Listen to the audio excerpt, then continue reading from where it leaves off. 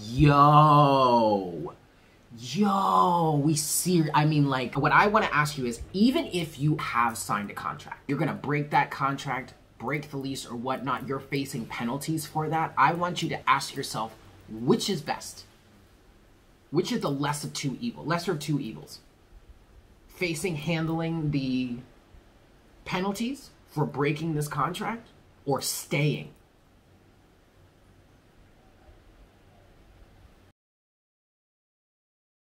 Hey there, Aquarius. Welcome to Divine Conversations. My name is Eric. Thank you guys so very much for tuning in. Welcome to March, and welcome to the channel. If you are new to the channel, welcome. It is very, very nice to meet you. And if you are returning, what is up, guys? So, monthly readings, general monthly reading for March of 2021. Thank you guys for tuning in. Please keep in mind, Aquarius, that this is a general reading. Yes, so please take what resonates and leave what doesn't. Also, we could be talking to a cross-watcher here. The roles can be reversed. So just because I'm narrating it one way does not mean it absolutely has to resonate for you in that way. Just place it in your life as it resonates and then leave the rest that does not. Yes? So for this month, we do have St. Patrick's Day this month, and so because of that, I was inspired and guided to use the Fairy Forest Oracle deck to get us some overall, to get a closing oracle message for the reading, and then we're using the Mystical Manga Tarot this month, yeah? I am available for private readings. If you guys would like to get one from me, all you got to do is check out the description box below. You will find a list of some of the readings that I offer and my email address, divineconversations2711@gmail.com. Read through that, go ahead and shoot me an email, and I'll get you all booked and set up. Yes. Also, if you are vibing with me as a reader and you would like some more content, I highly recommend that you check me out over on Patreon, patreon.com/divineconversations. That link can be found in the description box as well. We do daily readings there. We also do bi-weekly twin flame readings and bi-weekly inner masculine, inner feminine readings. In those readings, the inner masculine and feminine readings, we go through, we talk about what could be going on within in terms of your inner masculine and inner feminine energies to get you some more clarity, so that if you would like to work on balancing and harmonizing and integrating those energies, then we give you a way of doing that. Yes? Okay, Aquarius, let's get into your reading here. So I have your pre-shuffle, and one card came out. It was the Ten of Pentacles, okay? And I definitely feel like, Aquarius, we're talking about a family situation here. This feels very much like a home. I mean, the Ten of Pentacles typically does represent that long-lasting relationships, being in something for the long haul, even if it's not a romantic relationship. And it can also represent, you know, business and career and finances. But it also, as a 10, it can represent a completion. And for me, the Ten of Pentacles, as a reader, has really been symbolizing the completion of a lesson, the completion of a life cycle. Like when you finish up a life lesson, it represents itself as the Ten of Pentacles, and then you go on to the next cycle, or you graduate to the next level or the next grade, we could say, right? But then the Ten of Pentacles can also represent that ultimate family life, you know, that ultimate material family, the really nice house, the nice car, or the white picket, whatever that ideal materialistic aspect of a family life could be, that can, for you, that's what it can represent. And the Ten of Pentacles here in this situation, Aquarius, absolutely felt like a family situation, a home, a family life, or something like that. And then I saw what was at the bottom of the deck. It's the Queen of Swords. So I feel like somebody here is potentially facing a harsh reality within their family situation. Just so you know, it's super windy today, so that's probably what you're probably hearing, all of that happening right now. But anyway, somebody is facing a pretty harsh situation within a family. This Queen of Swords can represent an individual that's just being overly, I just heard overly suspicious. Okay, that's entirely possible. But ultimately, this also could be an individual that's working on gaining some sort of clarity and making a hard or tough decision, or a harsh decision because of it. The Queen of Swords can potentially represent divorce, because the Queen of Swords can represent the divorcee, or just somebody that has been really hurt, really damaged in the past in terms of relationships and is not trying to have that any longer. This could be someone that's reached their wit's end in terms of a relationship. This doesn't have to be a marriage. This Ten of Pentacles can also represent the fact that this has just been a long-standing situation. I definitely feel an energy of somebody having been in this situation, quite frankly, for the long haul, only to come to a plateau or to come to a realization that this is just not working out, or it's not going to work out.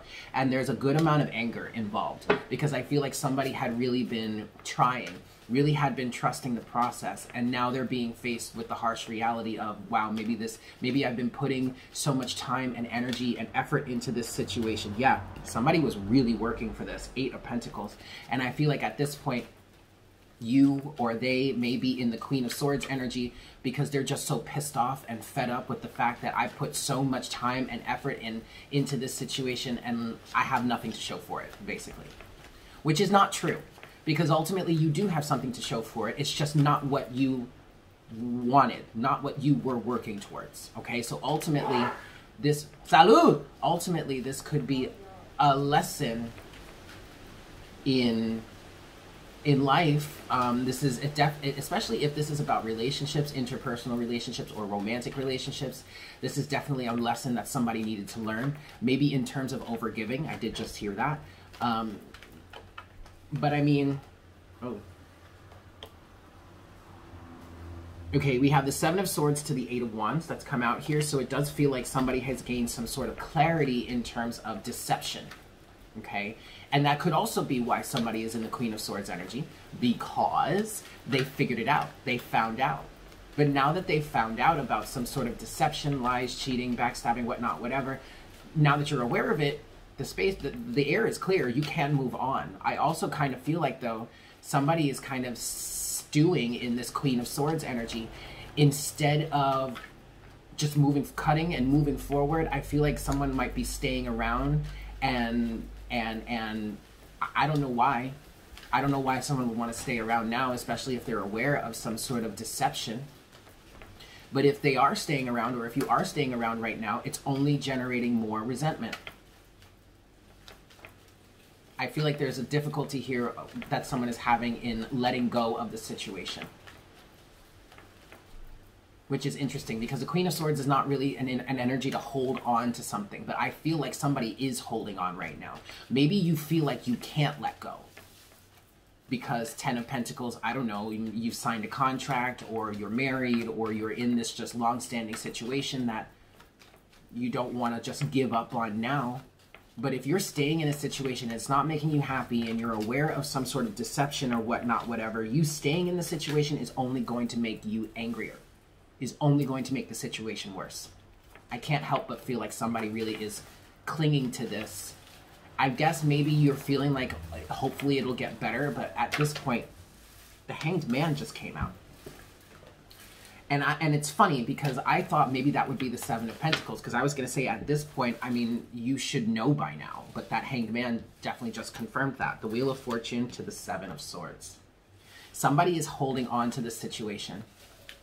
Instead of doing what is right for them or what's best for them, and cutting out and getting off of this karmic hamster wheel, someone is just staying. You should know by now, honestly. If somebody is staying in a situation that they know is deceptive, they should know by now. And you're only making the situation worse for yourself and potentially the other people that are involved by staying in this, because it's only generating more resentment and creating more of a negative Queen of Swords type of situation. Okay? Woo! All right, let's give this one more clearing shuffle. And then we'll get into the rest of your reading here, Aquarius. Here we go.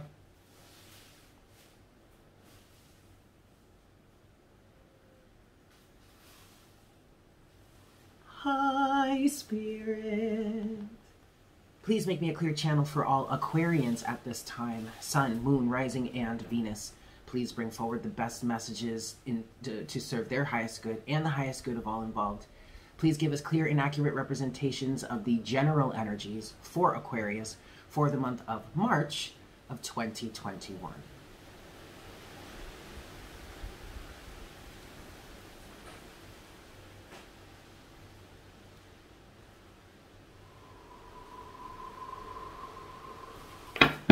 so very much, Spirit. All right, Aquarius, let's give this 5 shuffles, and then we'll see what we've got for you, yeah? 1. For my Aquarians, Sun, Moon, Rising, and Venus for the month of March of 2021. This is 2.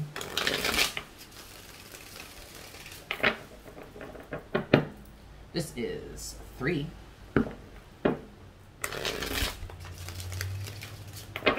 For Aquarius, Sun, Moon, Rising, and Venus, this is 4. And this is 5. All right, Aquarius, let's cut the deck here. Boop. All right, overall energy, Aquarius, we have the Hierophant. Yeah, we could be talking about a marriage here, but it doesn't have to be that. What I'm hearing is a long-standing commitment. That doesn't have to be marriage. It could be a relationship that you've been committed in. Well, let me not do that, because at first you were committed in the beginning, but now things have changed, and now it seems like it's become more of obligation than anything else, which could be creating even more resentment here, especially if there's some sort of deception that someone has become aware of. This could be a job, you guys. This could definitely be a job. You could be in a business or a work situation in which you've been working diligently, working hard, and then like you get slighted somehow. Like somebody gets an account that you've been working towards, that you maybe did all the work for, and now all of a sudden homeboy over here that like sat around and twiddled his thumbs is like the leader of the, or has secured the account or some shit. It's something like that. But there's a feeling of not being able to let go of this for some reason, whether it is because you've been in this for so long and you can't give up now, or you've made some sort of commitment, like you signed a contract, what I was saying with that 10 of Pentacles. There's some sort of contractual agreement here, whether it's business or romance, okay? And it's become an obligation. It's not a choice of free will any longer. At least, I mean, you still have free will, don't get me wrong, but like someone feels like they can't use that free will, which may also be creating more and more resentment. So you may not be able to get out of it that easily. You might be stuck here in some way. Ultimately, you're not always stuck forever, okay? You still have free will, but it feels like somebody might feel like they don't have a choice with this Hierophant energy. Underneath the Hierophant is the Queen of Cups. And then the 7 of Swords. Oh, shit, to the 3 of Cups. Yo. Whoa. Okay, so this took a turn. Yeah, this could be a marriage in which somebody was cheating. 3 of Cups, 7 of Swords, the Hierophant. The Hierophant represents that dedication, that commitment, that some sort of institution. And someone started here as the Queen of Cups, okay? But ultimately, what I feel like here, if this is a romantic situation, or even if it's a business situation, it still could apply. But it feels like somebody here started as the Queen of Cups. Very open, very loving, very nurturing, unconditionally loving, probably lacking in boundaries. And then time went on, and someone basically figured out or was given the opportunity to start cutting up, to start slipping up, to be deceptive. And this Queen of Cups was always like, oh, it's okay, I'll give you the benefit of the doubt at this, that, and the third. I'll just be I'll continue to be loving and compassionate, and I'll be there for you, this, that, and the third, only for this person to be sneaking around on them in the back. But that's because they could. Because of whatever this institution is, the Hierophant, they were given the opportunity to do so, plus somebody's compassionate, unconditionally loving nature, which then ultimately turned that Queen of Cups into the Queen of Swords, which makes perfect sense. Because once the Queen of Cups switches into that Queen of Swords energy, she can be real vindictive, real spiteful, real resentful. But that's coming from a lack of boundaries. So I think You're not mad at the other person or the situation. You're mad at yourself for allowing this to happen. And I get it. Okay? I totally get it.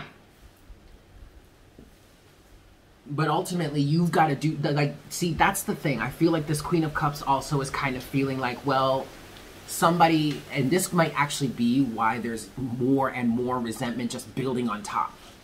Well, somebody will save me, or somebody will help me, or somebody will come to my rescue, or this person will change, and this, that, and the third. Nope.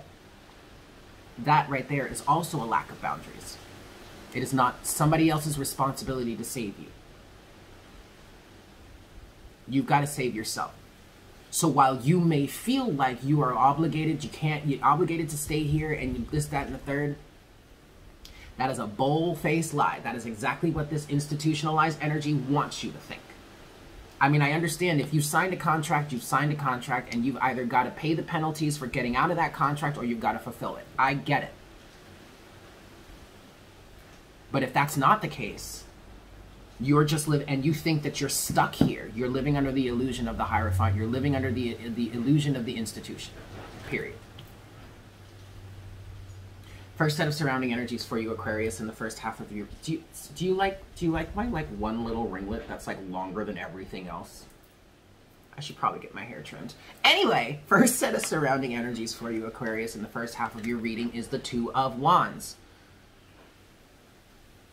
I don't, honestly, Aquarius, I don't care what these people or this person are trying to tell you or what this situation has been saying to you, but you absolutely do have a choice. Okay? Two of Wands is coupled with the Four of Wands. This could be a family, a home life. We absolutely could be talking about somebody facing the prospect of divorce. And if it's not an actual marriage, then this just feels like it, I mean, it could, when you think about it, in theory, it could be a divorce, because I just feel like there's something that has been long standing here, something that has been able to really get serious roots, serious foundation.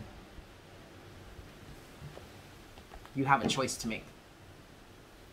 Okay? Second set of surrounding energies for you, Aquarius. We have Justice. Yo, we see, I mean, like, every step of the way, we're just getting cards that can represent divorce. I'm not making this up, Aquarius. Y'all watch me shuffle, okay?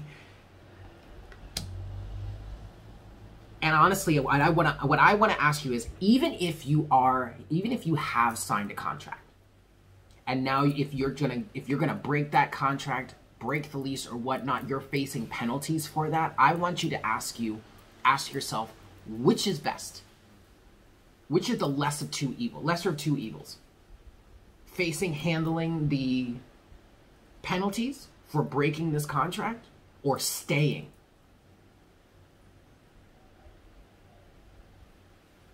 Justice is coupled with the Nine of Wands. And this is asking you to persevere, to not give up, to not just like, to not crumble, to not collapse under the weight of this now. And I really feel like this Nine of Wands energy is really, in many ways, is asking you, is requiring you to really step up and stand up and be honest with yourself. Like, don't crumble now. Don't falter now. Don't collapse now. Okay? I just heard you can get through this. Your challenge here, Aquarius, in the first half of your reading is the Seven of Cups. Yeah, there's a lot of options. And there may even be a good amount of like gaslighting or smoke and mirrors or whatnot. There's confusion here. But you're needing to see through the confusion. In terms of making this decision, that you have to make, there could be a lot of different things that you need to handle, or a lot of different things that you need to mentally sift through. Again, I feel like that Justice with the Nine of Wands is asking you to really think about which are the lesser of two evils. Okay, and you may have a lot to weed through to understand that, but don't Don't collapse now. Don't crumble now. And don't allow yourself to continue sinking into resentment. Think about it, handle it, and work towards justice. Okay? Seven of Cups is coupled with the Page of Cups.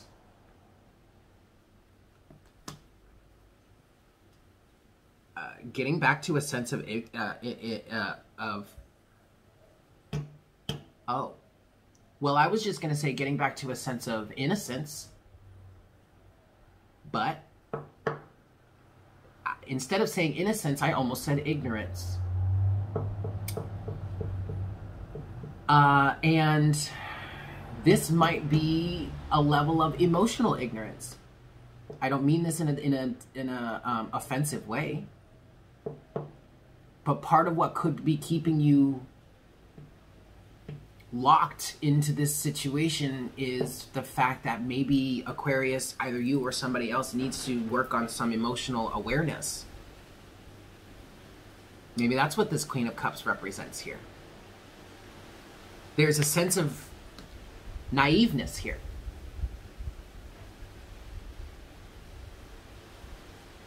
And I feel like it's a sense of emotional naiveness that is allowing someone else to keep hold or keep control over this situation, over you or the other person, which is then only helping to generate resentment.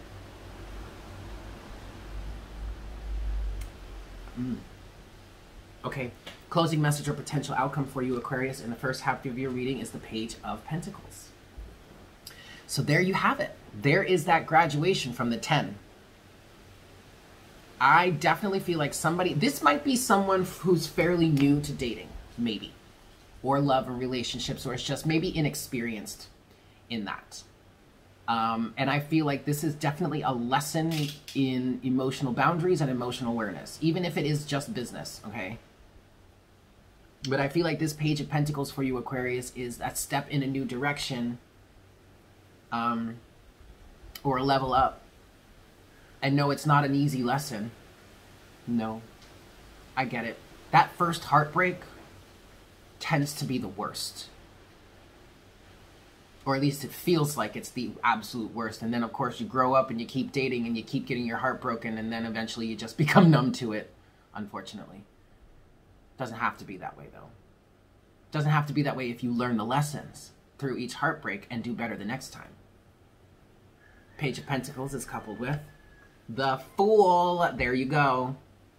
This definitely feels like a hard life lesson that someone is learning when it comes to love.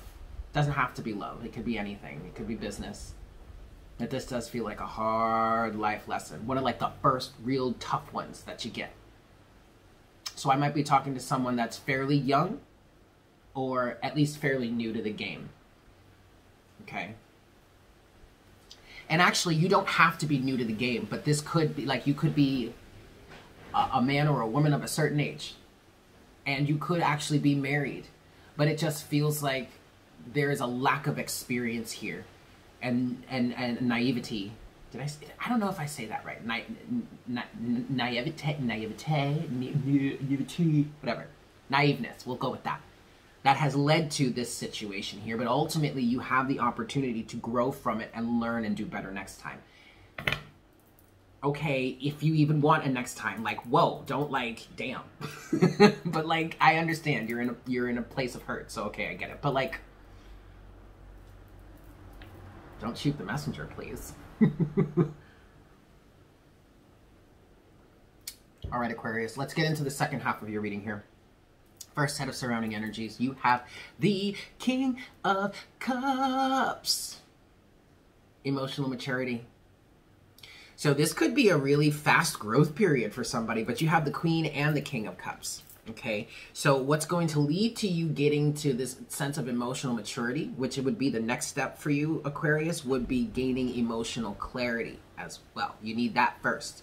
Once you understand how it is you're feeling, or what it is you're going through, or whatnot, whatever, then you can work on building the emotional maturity to step up and do what's right.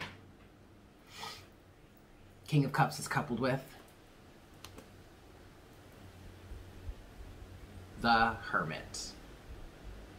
Self-awareness, Aquarius. I mean, I understand somebody has hurt you, or I understand, you know, or you've hurt somebody, or there was deception, there was lies, trickery, cheating, this, that, and the third, blah, blah, blah, whoop-de-whoop, and all that bullshit. But ultimately, Aquarius, I don't care what the other person did, how the other person treated you. Ultimately, this is on you to find the self-awareness within so that you can come to a sense of emotional maturity and do what's right for yourself in this situation, for this situation as a whole, really. Because if somebody deserves to lose you in terms of how they've been treating you, then that's their karma. All right? But also there's a need for self-awareness so that you can have this emotional maturity to not do this kind of, or not get into this type of situation again. To heal from this, end this chapter for good, and move on to something better.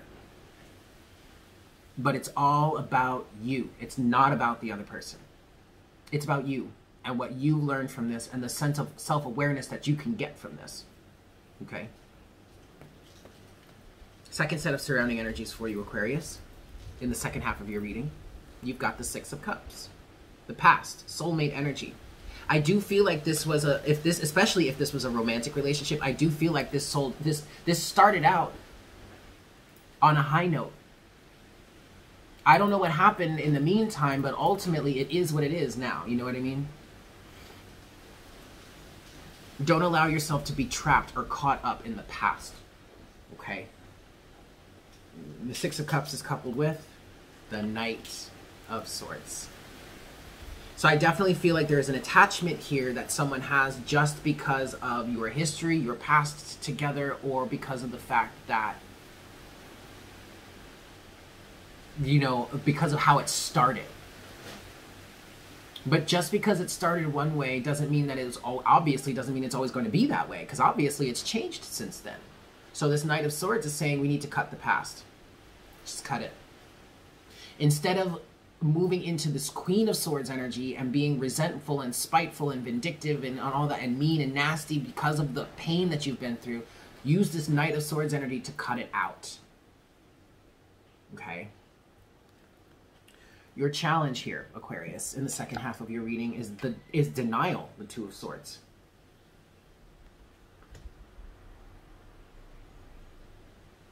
I just heard not being able to see clearly because they're the object of my affection.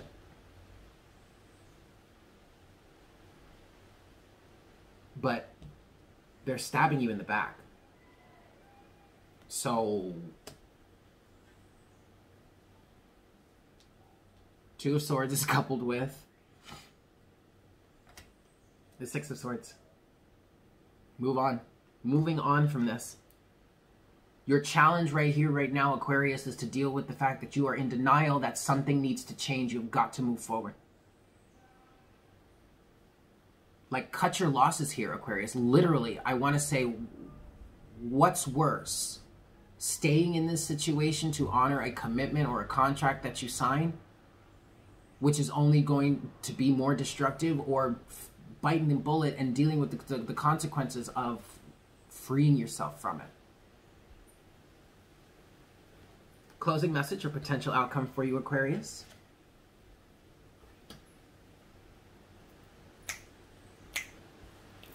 The Eight of Cups. Walking away. Eight of Cups is coupled with, yeah, the Emperor. Why? Because you're the leader. You're in control of your own life. You have the right to make the executive decision as to what you will give your energy to and what you will no longer accept or entertain in your life. Let's get your closing oracle guidance, Aquarius. 5 shuffles. 1, 2,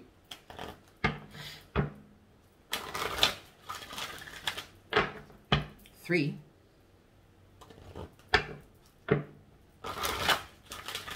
for my Aquarians, Sun, Moon, Rising, and Venus for the month of March 2021. This is 4. And this is 5.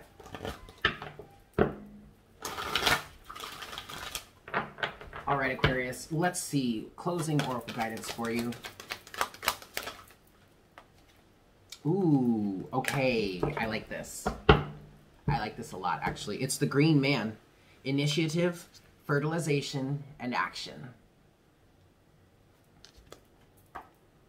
Card number 34, which is boils down to a 7. And the 7 is wisdom, a learning, spiritual awareness, higher awareness. It's usually wisdom that is hard won. Okay, the lesson of a number 7 is not easy. 7 is an odd number, just like 5, and odd numbers tend to represent change. You thought 5 was difficult. Ooh, honey. Because now when you're accessing the level of 7, it's about higher awareness, which things get a lot more difficult. Okay? Not so long ago, all was quiet, dark, and cold. But something has changed, and it will manifest into your world in significant ways, through you and all around you. This is a time of renewal, a time of new beginnings and connections for you. Your energy will be extending itself easefully, and you will fall in love with the new world you are creating.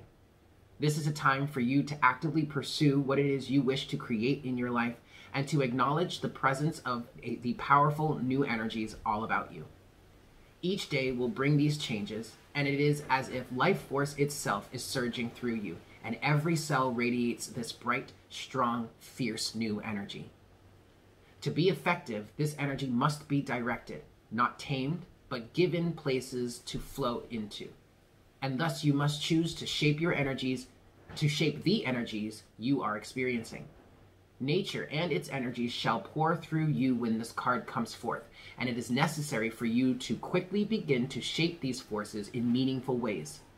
This is also a time when you no longer see sharp distinctions between what is outside of yourself and what is within. You feel linked, connected, a part of a great natural magical whole, and this empowers you into brave, open-hearted action. Go forward and thrive, dear one. So there you have it, Aquarius. Thank you guys so much for tuning in. I hope this was helpful for you.